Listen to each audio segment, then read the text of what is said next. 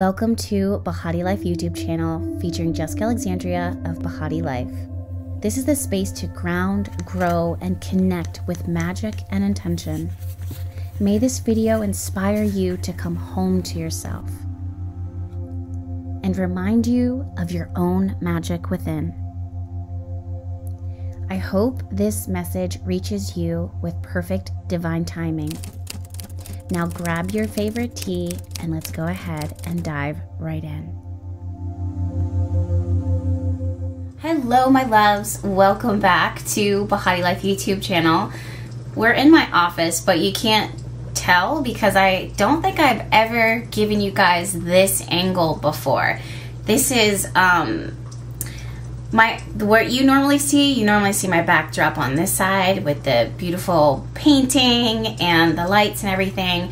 Right now we're facing the window. It is a vibe. There's been some changes going on here, all good changes, but changes nonetheless. And anytime there's a change, we have to kind of like pivot and flow with it, which has been my vibe lately. Having said that, how are you guys feeling? This morning was a little weird for me personally. The energy was off. When I stepped outside of my door, I was good. When I went out into the world, I was like, I don't even know what this is. I almost immediately came back home and saged myself, did a whole energy cleanse. I did Behati Love Notes. I was talking to you guys. For those of you guys that are subscribed to Behati Love Notes, during that reading time, we were kind of chit-chatting about the energies and all that's been kind of brewing in the collective energy. I was just like, nah, this is not it. So I wanted to pretty much do like a reset. I feel like it's because of the Sagittarius full moon. With that full moon, of course it's positive, but full moons in general can be very confronting. They can bring up so much in our face that you have to see, that you have to experience, that you have to address, that you have to deal with. That's the energy of a full moon. And even though Sagittarius is ruled by Jupiter, Jupiter is known as the great benefactor. He is so generous in what it is that he wishes to give to us in abundance and prosperity and wisdom and all of the above. But at the same time, a lot is a lot, period. And it's a full moon, and full moons, again, bring all of our emotions up to the surface. So it brings me back to my original question. How are you feeling? How has this full moon been for you? I'm reading in my comments and in my messages and DMs from you guys that the full moon has been a bit of a doozy. It's kind of thrown you into this whirlwind. Probably from an astrological standpoint, this is because also Pluto is retrograde right now, bringing up dense in energy, shadow beliefs, obsessions, material addictions, like our addictions to things that we can touch, things that we feel like substances, that is, that we need. Of course, when we say substances, I think for most of us, the first thing that you think of could be like drugs and alcohol or food. But it doesn't necessarily have to be that. It's tangible things that we can put our hands on, that we're just like, I'm going to this in order to help me to cope with what is happening in my day-to-day. And while Pluto is now retrograde, kind of retracing his steps back out of Aquarius and back into the sign of Capricorn, we have to revisit this long-standing energy that we feel, most of us feel like we should just have already graduated away from. There's a lot going on again. So number one, how are you guys feeling with this full moon that just happened? It was June 3rd. For some of you guys, June 4th. Let me know down in the comments. And in the meantime, guys, let's go ahead and dive into the week ahead because there is so much to discuss. So like I said, the full moon happened June 3rd. But when something like that happens, or when there's a transit or any type of astrological event, I don't just look at that one day. We have to look at the days around it because it encompasses, is that the right word? It hugs all of those days. It brings all of its energy into those days. So we are still, even though it's Monday, the day that as I'm filming and sharing this message and chatting with you guys now, even though the full moon has already occurred, we're still moving out of that energy and still dealing with what the full moon brought up for us. Full moons have a tendency to close out significant chapters in our life, number one. And number two, they bring so much information, feelings up to the surface. like I said in the very beginning of this video, Pluto is interwoven in this full moon because Pluto's energy is dabbling again in our shadow. It's dabbling in our secrets and bringing back elements of the past. So let's say you have been dealing with health related issues. The full moon can bring a blessing in your life, but it can also carry up from the bottom this underlying issue that you thought that you had already addressed. Let's say there's any type of shadow beliefs or feelings that have been lying dormant within you, things that you haven't completely closed out, or you've closed them out but you remember that healing isn't linear. You almost have to kind of like retrace your steps back through that territory again, no matter how painful it is, no matter how like you're just like, oh my god, I can't. And that's been the overarching theme that I feel like I'm seeing in my comments is just, I'm tired. How long can it go? And I just want to reassure you and confirm to you that you're not crazy. This isn't abnormal. This transit is very, very slow moving and we're towards the end of it. So it's not like you've been given a break. You know, you've been in it for years. So it's really interesting the healing that's happening here, but even as you're healing, there can be a lot of exhaustion that's coming through with that. One of the things that I've been telling you guys in the last few weeks, every time I come on and have this sit down conversation with you, is keep your eyes on Mars's transit through the sign of Leo. So Mars rules our drive, our ambition, how we want to pursue and chase certain things. It's that warrior-like energy that says, that's mine, I'm going for it, I can do this, I'm capable. As it's transiting through the sign of Leo, it actually helps us kind of soften the blow of the rest of these transits because it's the invitation. I don't know why I have the hardest time saying invitation. I always say invitation, but it's the invitation for play, for joy, for pleasure, but also the need, the desire, the purpose that is being brought up within you to begin to pursue the pursuit of pleasure, and your understanding that what you create is worth it and significant, but also that you are more than just the heavier aspects of life, and you're more than the monotonous day-to-day bits and pieces of life. Does that make sense? Let me know if that makes sense. I do my best to try to break the astrology chart down, and as you guys know, I don't look at just one transit, I look at the chart as a whole. But basically what I'm trying to say is that with this day-to-day routine or this pursuit for purpose, or certain things that you're manifesting, or practices that you do every day, those things are very important. But if that is our own main focus, sometimes we can lose sight of the beauty and the blessing of why the divine has us here, which extends beyond this greater sense of purpose. We are also meant to be curious, to play, to have fun, to let our hair down, to relax. That is a sense of abundance that spirit, the divine, the cosmos, the universe wants to provide for you as well.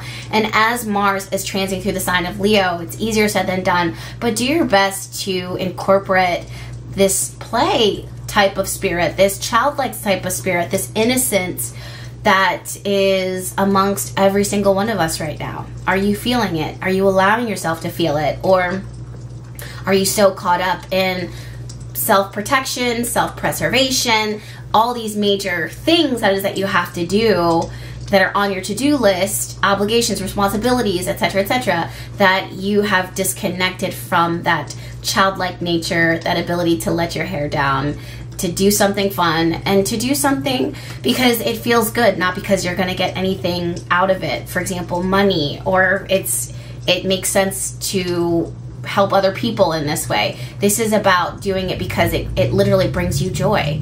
This is going to be a huge saving grace for so many of us. One thing that I want to talk to you guys about in this week is the fact that the part of fortune is still transiting through the sign of Aries, and Aries is the sign that rules I am. It's a reminder that our greatest fortune and our greatest blessings at this moment in time is going to come from us selfishly prioritizing our own needs, so to speak, or following that major hunch to launch something brand new. So, having said that, there is a huge overarching theme lately of closing out a major chapter within your life. This can show up in a multitude of different ways. Every single one of us is different. We all have different astrological charts set up in different ways. But either way, however the chips fall for you, there is this overarching energy about closing something significant within your life. It might be, for some of you guys, it's the hope that something can grow in this one area or in this relationship or in this situation. It's you realizing that you staying in that space doesn't serve you anymore. You had hope for the situation. You had faith that this would change, that this would pivot. But you're understanding right now that it's in your best interest to tap into, again, that full moon in Sagittarius energy and begin to expand and see beyond the current limitations of your expectations that this situation, this circumstance is all that it can be, or that you have to stay here and wait for this to change. When you yourself need to be the one to initiate the change in order to begin to start a fresh start for yourself. And it confronts the idea of selfishness. Am I being selfish by saying no to this person? Am I being selfish by canceling this energy out of my life because it's extracting so much from me? I want to be a good person. Am I still a good person? Am I still a valuable person if I disconnect myself from this energy? Am I still safe if I venture outside of this?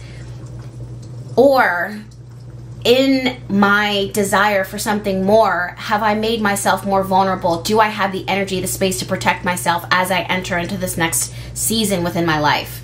There's these huge questions, guys. Those are the questions I can think of off the top of my head, but there's these huge questions that keep bubbling up to the surface, and they are so significant. They're so worth exploring. And the answer to the question is to bring the energy into yourself and say, who am I? Who am I really? Why am I doing this? Why do I show up? What is my purpose here? Why, how and why and when? All of these questions, all of these major questions are coming through. And my advice to you is to do what I do, which is to bring all of those questions to the divine and give a lot of space and patience to waiting the answer. And in the meantime, while you wait the answer, listen to how your energy, how your spirit, how your body responds to the answers that I believe are going to come through as questions. I really feel like this is a very specific message for someone to receive right now, that if you are waiting for an answer from the divine, for an answer from your guides, from your angels, don't be surprised if the answer comes to you in a question. And the way that you answer that question will share a lot about your present circumstances, about your present beliefs, what you think you're capable of, what you think can happen, and what needs to happen next. Take your time with the answering of that question. It's a loaded question, but it's going to give you so much. That's going to be the overarching theme that we're going to experience this week. I can really truly feel that. Next thing I want to talk to you guys about is the fact that Pluto will be entering again back to the sign of Capricorn. We're going to be feeling the breakdown of... No, I'm going to say this. We're going to feel the continued breakdown of structure, of rules, of regulations, of contractual things, of obligations that we as a society, but also we individually have co-signed. Whether we realize we co-signed along with it or not, that means that we energetically are saying yes to it.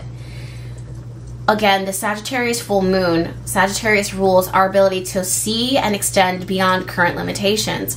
So I want to encourage you that as Pluto is entering back into the sign of Capricorn, because it's retracing its steps, it's retrograde, it's going to be happening June 11th. And the same day, Mercury, the planet that rules our minds, rules our ability to process information, how we connect with others, what we're thinking, how the wheels are turning within us, is going to be entering the sign of Gemini. Gemini is huge on asking questions, huge on being curious, huge on exploration. With all of these energies here, it's so amazing this week to push your desk or push your chair away from your desk, or get up from where it is that you're sitting and go for a walk, or sign up for a class and listen to other perspectives in order to do what you haven't done yet, ever. This energy feels like a breakthrough. It feels infinitely blessed. It feels so generously providing of wisdom, of, I don't know why I just heard second chances. And when I hear second chances, the immediate thing that Spirit is leading me into is like a second lease at life, like a second attempt to live your life in a huge way. It's like a phoenix being reborn from the ashes. This is not only in our intimate lives, but I also think we're going to see this in the world. Not I think, I know that we're going to see this in the world. It's our politics, our business, it's spending, it's debt. All of those things are being assessed right now and will be aggressively assessed as Pluto is retracing his steps back to the sign of Capricorn, because he says, listen, this needs to be dealt with. You don't just get to sweep this under the rug and move forward as if it didn't happen. We have to handle it. We have to address it. And we need a leader or leaders who have the right priorities in mind, because there has been an abuse of power. That's not my political beliefs, guys. Don't come for me. You guys know I don't even talk about my personal beliefs on my channel ever. Unless I explicitly state that. It's what I'm seeing within the chart. There has been some form of abuse in government, politics, and business. It is what it is. It's in the chart. Don't fight with me about it. Fight with the divine. So the next transit I want to talk to you guys about is the fact that Venus is going to be squaring off with Jupiter also June 11th. June 11th is going to be a huge day for major significant changes, and it's literally is showcasing the entire energy that we're going to be feeling.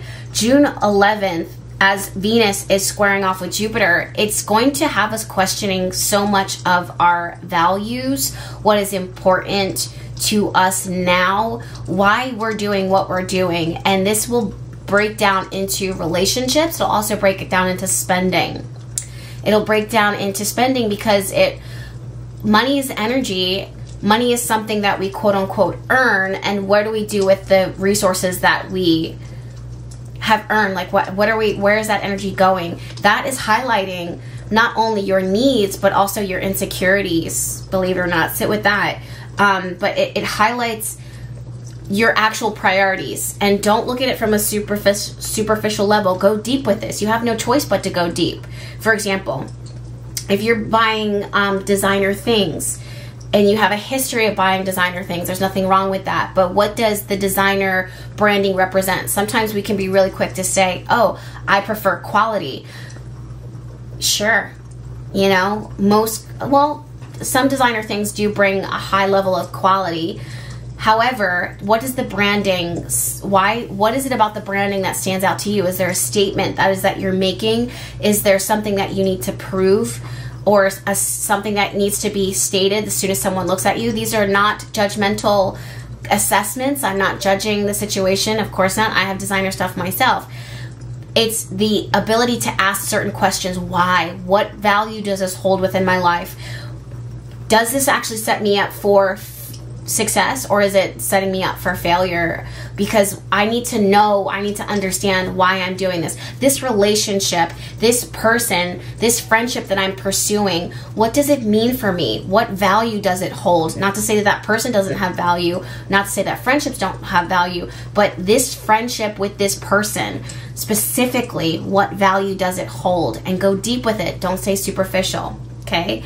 All of these things are getting called to the forefront, and Venus squaring off with Jupiter has a wonderful way, especially now that she's transiting out of Cancer and into the sign of Leo. It has a wonderful way of calling to the forefront, again, our values, what we're drawn to, what we're attracted to, and what that says about us, what that reveals to us about the current status quo and where we're at in our lives right now. So my goodness, guys, there's a lot going on in these astrological transits. I know that sometimes it can be really tough to digest, but I'm here for you. So feel free to leave comments down below. this video, not even for the YouTube algorithm. I know that a lot of YouTube channels say that. Let me know down in the comments, but on some real shit, like, yes, of course it helps the YouTube channel grow. My YouTube channel, you know, that it's more of a community sense, and that's genuine for me. I do want to hear your experiences because selfishly it helps me within my own study of astrology. I've been studying this for my entire life, almost my entire life, and you guys sharing your experiences, especially if you incorporate your rising sign into that and your sun sign second, it does help a lot. It does help a lot. But also, I love this sense of community that we have here. And I've started realizing only just recently that I was watching you guys connect with each other, and I thought how special that was. But lately I've realized that there's so many good of you guys out there, if that makes any sense, if that's even English. Is that English? I don't know if I just spoke English just now, but there's so many good energies in the group, you know? And the more that I've allowed myself to be open to closeness with you guys, the more that I'm like, it's crazy that it's taken me this long, but I'm just being transparent. It's the more that I'm realizing, like, wow, like, we do have something special here. Like, we really do. And I know that you guys tell me that all the time, but it's another thing to see it, hear it, and versus to sit with it and receive it. And I am receiving truly the blessing and the awareness of what the YouTube channel has brought in this space. Like, it really truly is like interesting friendships and stuff. So, yeah. Wow. Okay. Just a few announcements before I go, guys. I'm working through orders. I'm also working through the Jupiter transit readings. I do get questions. It's not crazy questions because most of you guys know my process, but just to clarify, I work through readings, astrological readings and intuitive readings in the order that as I receive them. I'm never one to rush. It's not just readings that I do. I also create custom oils. Here's one right now. I'm wrapping and packing them. Did you guys notice Nova is in the back? Look at her. She's taking a nap. She's so cute. Okay. Yeah, so that's just my process, and I'm a Virgo. I do everything with ritual and intention. I take my time. I never rush. I don't like to rush. It's just not good for the process. It's not good for you, and you guys know it too. I even make like handwritten notes to my clients, so everything is done with intention. Everything. So I appreciate you being here with me for so long. Unbelievable. Okay, I'm gonna get this video up for you guys. And yeah, let me know again, like, pin this video and let me know how this week unfolds. Again, I'm putting myself out there. This morning started off weird. The energy was weird. I'm not gonna lie. I never lie. I talked about it immediately on Behati Love Notes, or with the Behati Love Notes group. I sage the energy, cleanse the energy, had a fresh start, and now I feel like it's pivoted in an interesting way, in a better way. I'm gonna call it better. But I'm saying that to say that from my experience this week, I had to be intentional with how I was showing up for this week, because it was, I believe, as a result of this full moon bringing a whole lot. It wasn't my energy, it was like what I was seeing in the world. And Behati Love Notes knows exactly what it is I'm talking about, because I shared the story this morning. It was the energy that I walked into. So if that's what I'm experiencing, I can only imagine what you guys have gone through already or what you're seeing. Whew, so let me know. But we can change this, and we have changed this. Just the fact that we're here right now, it's definitely for the better. So having said that, guys, thank you so much for hanging out with me. I appreciate you so much. Don't forget to check out BehatiLife podcast, because that's coming up too. And I will definitely see you guys in my next video. For those of you guys that are passing through and you're not subscribed to the YouTube channel, thank you so much for hanging out. No pressure, but feel free to subscribe. Share this video with your friends and your family, or people that you think are like-minded. I started realizing that a lot of people are sharing it with their coworkers, which is so cool. So shout out to those who are hanging out with your coworkers right now, are bonding with your coworkers. That's so cool. I remember those days. That was awesome. But until then, you guys, seriously, thank you so much for being here, and I'll see you in my next video. Bye.